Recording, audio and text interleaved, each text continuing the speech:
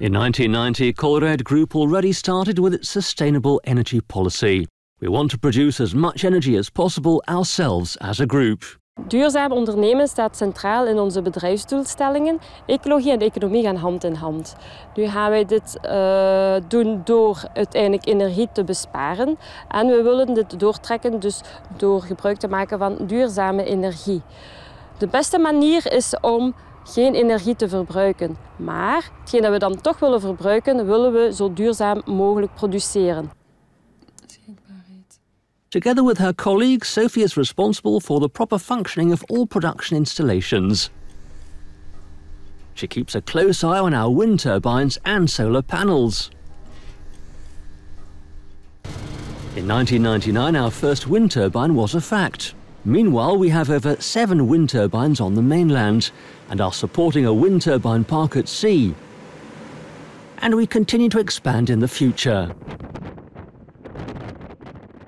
In 2006, we placed the first solar panels.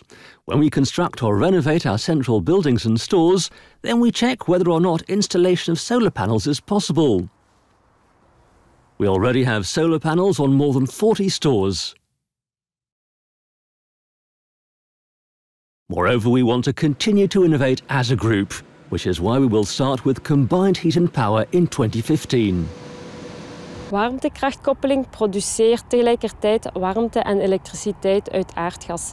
En op deze manier halen wij meer energie en wordt de grondstof beter benut.